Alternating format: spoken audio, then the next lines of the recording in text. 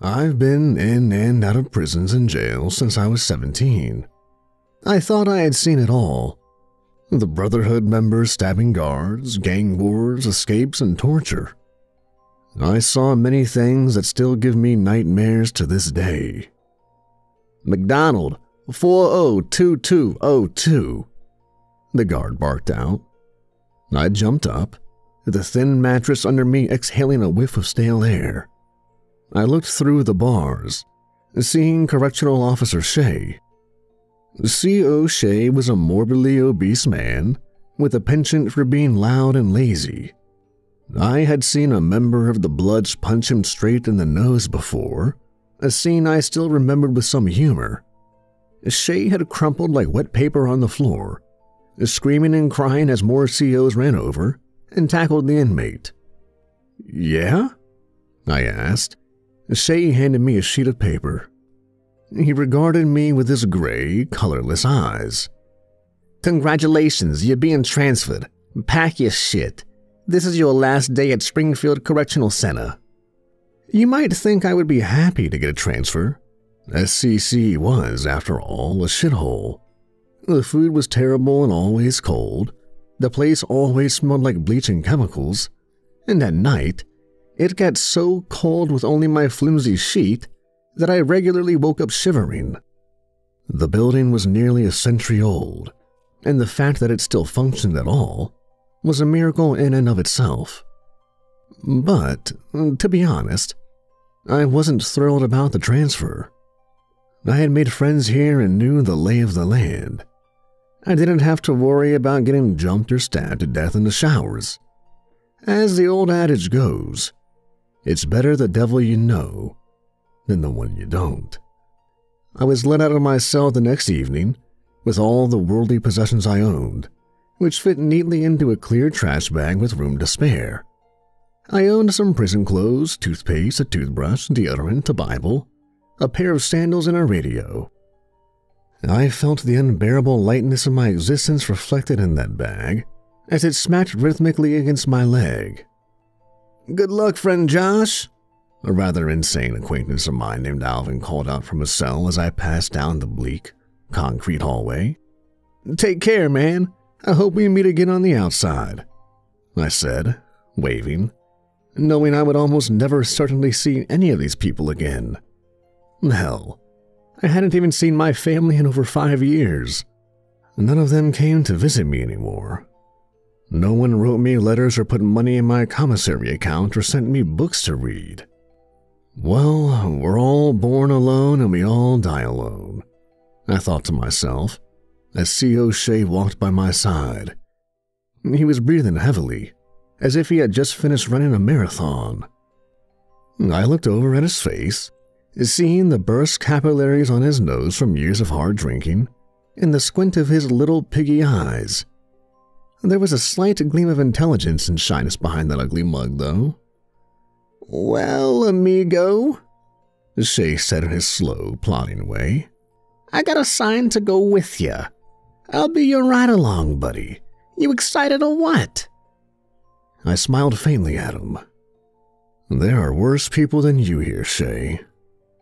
Far worse." I got on the prison bus in my bright orange jumpsuit.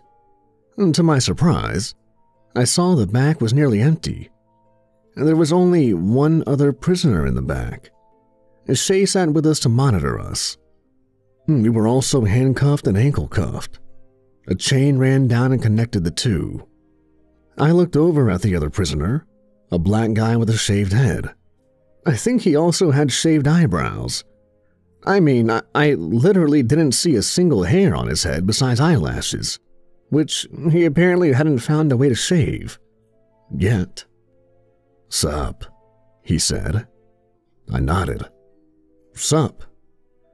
We sat there in awkward silence as Shea plopped down hard on the bench between us. It groaned like a confused old man. "So, what do you know about this place, Shea?" I asked. He sucked down half a bottle of Coke and then heaved a deep sigh. "I don't know much about it, to be frank," he admitted sheepishly. "It's apparently brand new, though, They asked us to send a couple of people who met certain criteria." "What does that mean?" the black guy asked. Shay gave him a serious look. "Come on, Timmy. You know what I mean. Hardened criminals. And people with long records who tour prisons like some people tour French beaches." I scoffed. "There are far worse people than me in prison," I said. "Well, they asked for no murderers or gangbangers, too. I don't know why, but maybe it's some new government program. They apparently call it an experimental prison." "What about me?" Timmy asked. Shay apparently knew what he meant. "You're not a murderer, Timmy," Shay said, his lips forming the faintest twitch of a smile. "You never." "Well, there was that time my girlfriend got me to drop some acid with her. She went and killed her parents. Then we hit the road," Timmy said fondly, his eyes rising as if he were looking at a hovering angel in the far-off distance. "You were never convicted of any accessory charges, so it doesn't count," Shay retorted. "Ah, it counts," Timmy drawled in his slow, plodding way. "It counts. Everything in life counts. If I've learned anything in the last 36 years, it's that you can never truly escape anything you've done, good or bad." I couldn't see much from the prison van. There was a small, shatterproof window in the swinging back doors, but it only gave a fleeting view of what was behind us. I noticed the dark forest stretching out to the horizon over rolling hills. We drove for a few hours. The three of us bullshitted, talking about everything from sports to politics to the recent spate of fatal stabbings at SCC. I felt the van stop. I looked out the back window, seeing more endless trees. I didn't see a single house or car on the road we had taken. "This place is a ghost town," I said. Shay nodded. "Yeah, it's dead as Frank Sinatra around here," Shay said, wheezing out a high-pitched laugh at his own joke. "This area used to be big for coal mining, but as it dried up and people lost their jobs, they moved away. You know, my grandfather was a coal miner." "Good place to build a prison, huh?" Timmy asked. "If there's no one around..." We were cut off by a large, clanging alarm up ahead. I heard something large moving, probably the gate opening. Then we were inside. I saw the guard towers and rolls of razor wire for a brief moment, as the van pulled into an open garage. The darkness immediately blanketed us. The garage door slowly rolled shut behind us. Shay jumped up. "Let's get you boys inside so I can take off your handcuffs and everything," he said, motioning for us to follow. He pulled out a flashlight from his belt, guiding us through the pitch black. The dim light sent shadows racing across the room like groping tentacles. I caught glimpses of strange objects in the darkness. They looked like medieval torture devices. "What is this place?" I whispered. My voice echoed far too loudly off the cold concrete floor and walls. "Those look like torture devices on that table, Shay. I think those bloody things are thumb screws, and that might be a pair of anguish." I pointed to the pear-shaped object with 3 wicked blades, whose points came together sitting on a dusty shelf. The ornate handle had springs connected to it. The object could be forced into any human orifice. When the springs were engaged, it would open up like a flower inside the person's body, ripping their flesh apart and enlarging that orifice to a bloody gaping hole. "How do you know so much about this?" Shay asked, giving me a strange look. He narrowed his little piggy eyes. He continued to fumble with the flashlight, peering around for a door to exit the garage. I looked back at the car and saw the driver just sitting there, his entire body as lifeless and still as a mannequin. "I've read a few books," I said, as Timmy interrupted us. "I see a little red light glowing under that door," Timmy said. Shay focused his flashlight on the spot. Across the room, I noticed what Timmy was pointing at. It was an ancient-looking black door. The wood had started to crack and splinter down the middle. Engraved in silver on the front, it said, "Entrance to North Frost Penitentiary." "Hello?" Shay called toward the door. As the three of us moved forward, the steel chains giving my steps a clinking rhythm. Shay reached the antique crystal doorknob, and Timmy and I stood next to a dust-covered brazen bowl, its bronze mouth wide open, as if it were silently roaring at us. As Shay pulled open the door, crimson light flooded into the garage. Tinted black glass covered the back wall. A speaker button sat next to the window. I looked to my right, seeing a massive sign sprawled across the wall there. It read, "Rules for Personal Conduct at North Frost. Rule number 1. The COs without faces don't work here, and we don't know who they are. If you see one, press one of the buttons labeled Emergency Dispatch that are scattered around the complex. Rule number 2. When the red emergency lights come on, hide until they shut off. Rule number 3. Do not go into the medical ward for any reason. Rule number 4. The warden roams the prison every night at 3:33 a.m. looking for human meat. Don't let him catch you." "What is this? A damn joke?" And Timmy asked, his dark face forming into a scowl. Well," Shay rubbed the back of his neck, looking like an obese little boy who lost his parents. "I've never been here before, but this is all pretty unusual, I'll admit." A buzzing came from the back of the room, and suddenly a garish, echoing intercom turned on. "Please remove their chains and direct them through the door on the left," a female robotic voice said calmly in a tone as cool as lemonade on a hot day. "Your transfer will then be complete." Shay sighed in relief. "Good. This place gives me the creeps," he grunted. "Bro, you can't leave us here," Timmy protested. "What the fuck is this place? Where is everyone? Why is there a room filled with bloody, ancient torture devices next to the garage?" Shay put up his hands. "I'm sorry, son, but I have orders. I'm just a messenger here. I was told to transfer you here, and that's what I've done." He fumbled around his belt for his key ring. He came over and unlocked the handcuffs and ankle cuffs for both of us. I stretched, rubbing my wrists. I was glad to be out of the suffocating restraints. "Thanks for everything, then," I said, and picking up my extremely light garbage bag of possessions and heading for the door on the left. Timmy reluctantly followed behind. A sign on this door read, "To General Population." But when we got to the other side, and it slammed shut behind us, I found a hallway filled with more red emergency lights streaming down. An involuntary shiver ran through my body. I remembered those absurd rules someone had put up. What had it said about red lights? My mind raced for a few moments. Then the answer popped up. It said to hide.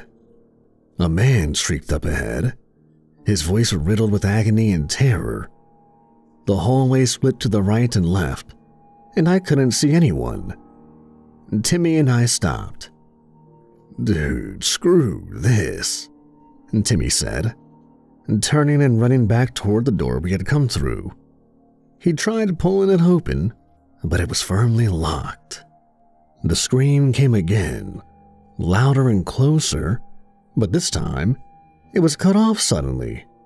I heard someone gurgling like a man with a slit throat trying to breathe, and then everything went deathly silent again. The gray, concrete floor of the hallway had arrows pointing forward on it.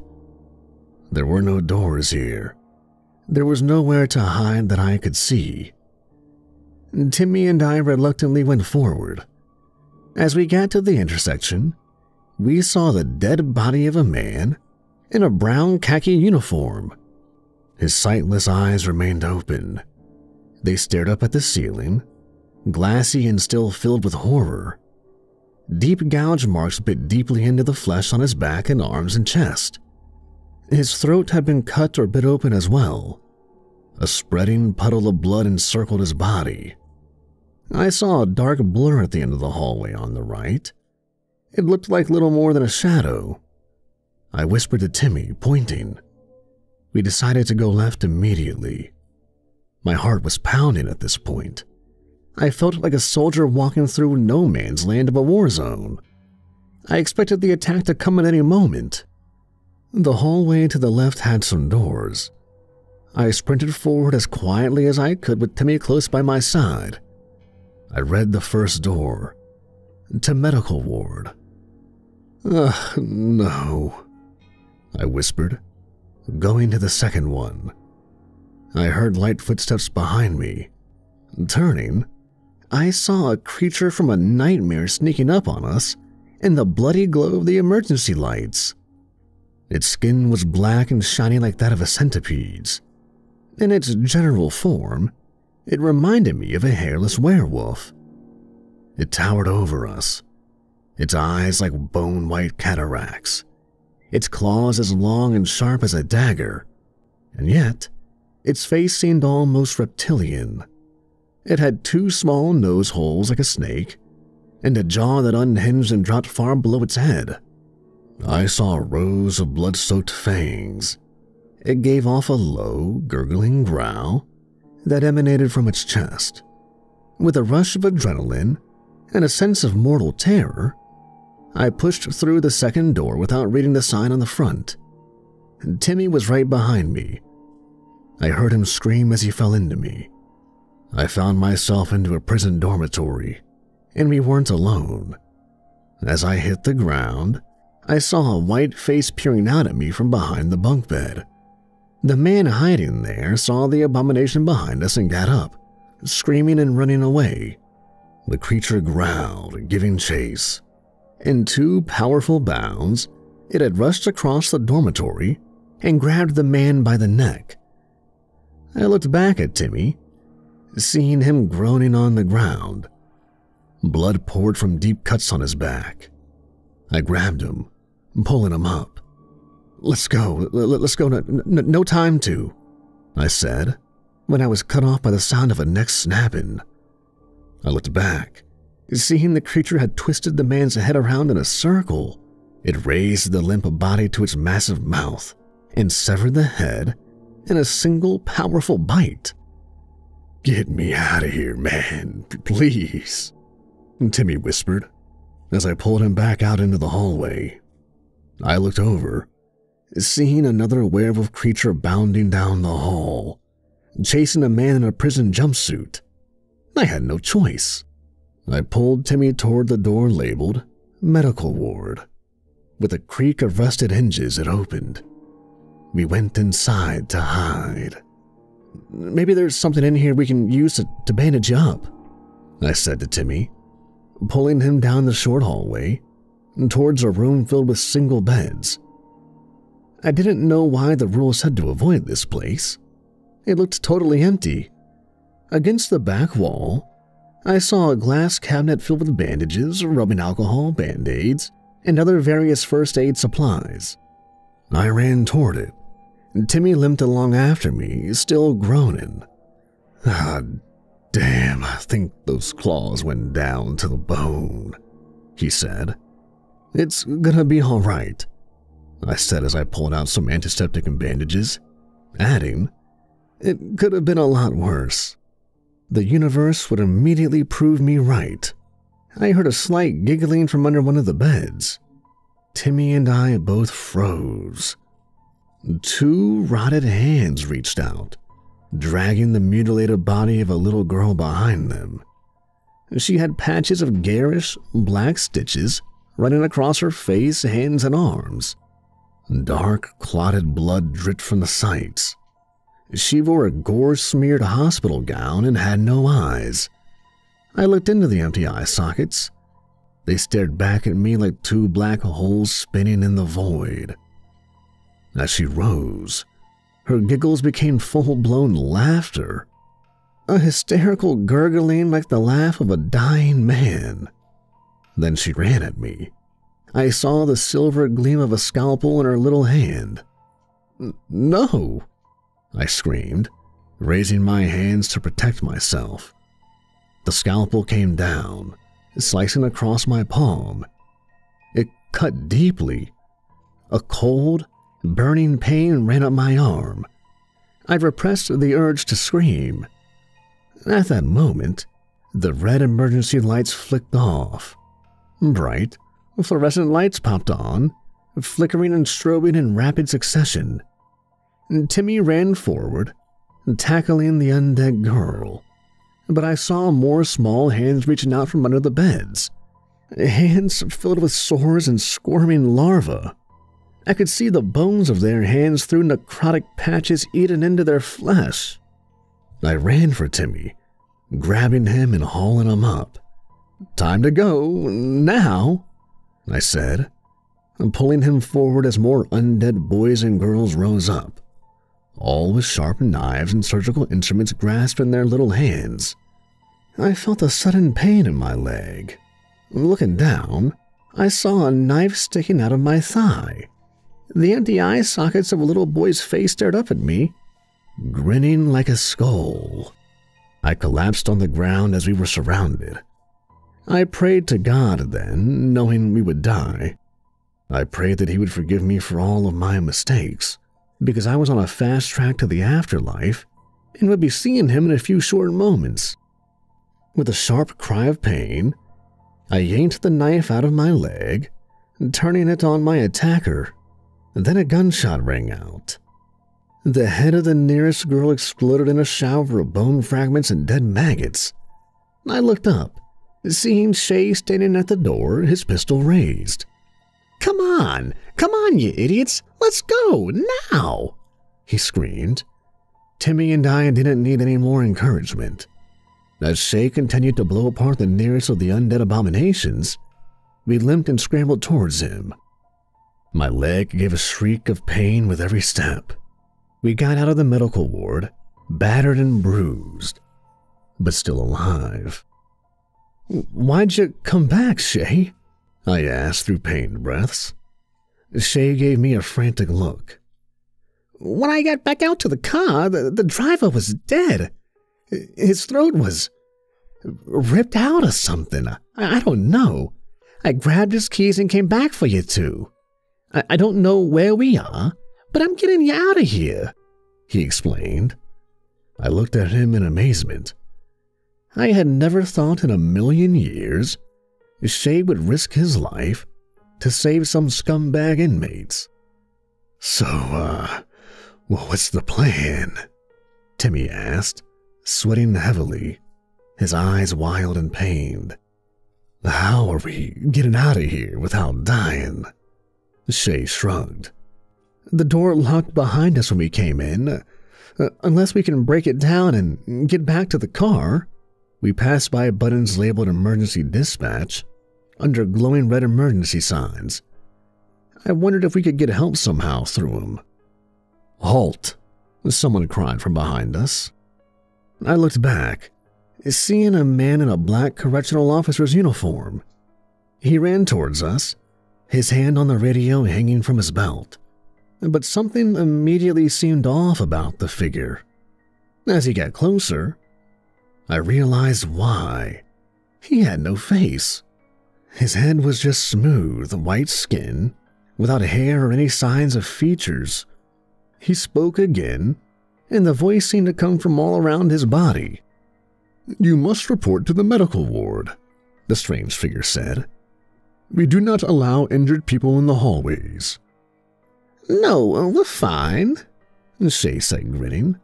"See, buddy, I work for the DOC too." He pointed at the identification clip to his breast pocket. The figure raised his radio to his lips.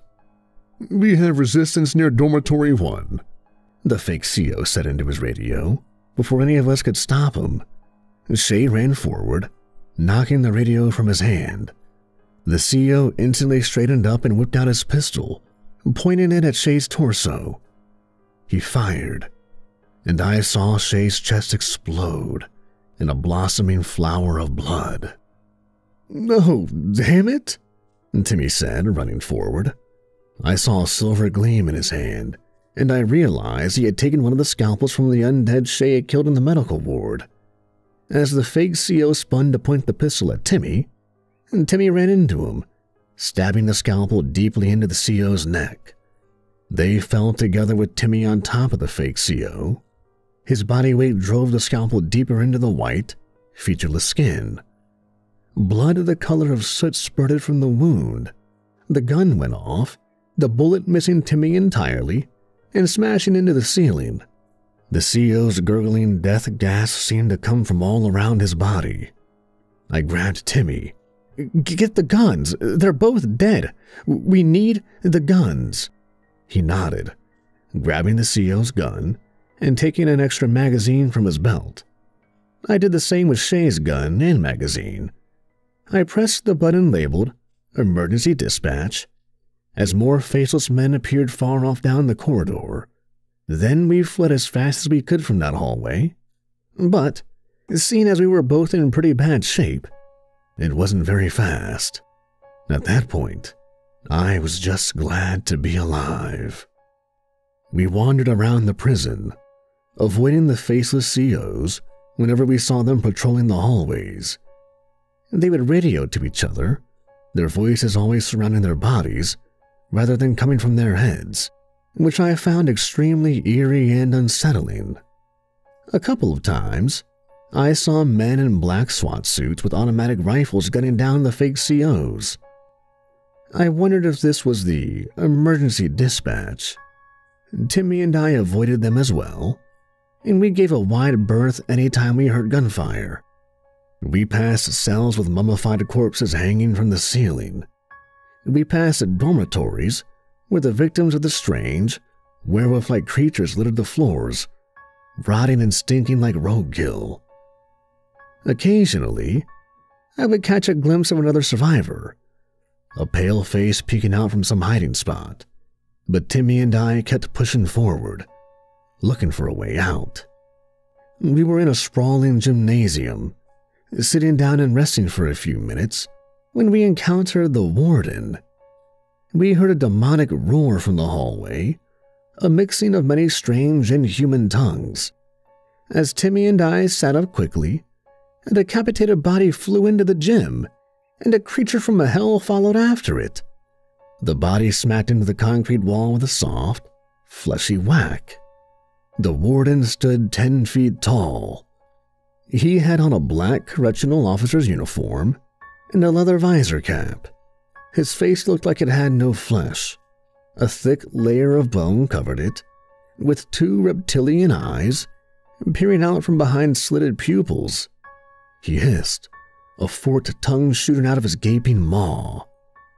His fingers looked like sharp daggers of bone. A smell like old leather and blood rose from his body. "Shoot it!" I screamed, raising the pistol and firing at its head.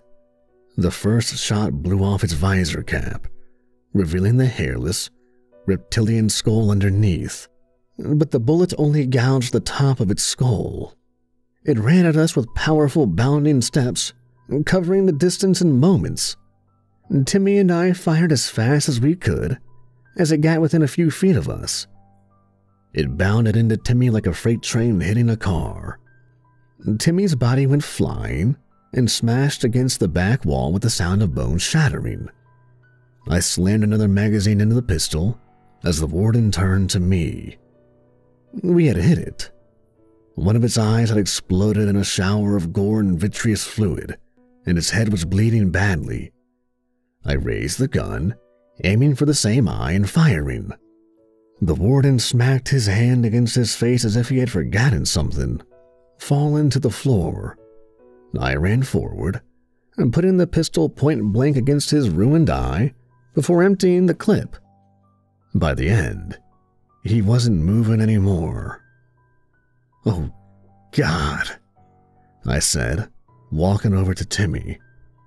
I saw his shattered legs, his broken spine, and his snapped ribs. He coughed up blood. "I'm sorry, Timmy. I really am." His head might have nodded slightly as he died, giving a final death gasp before falling still. I found a ring of keys on the warden's body.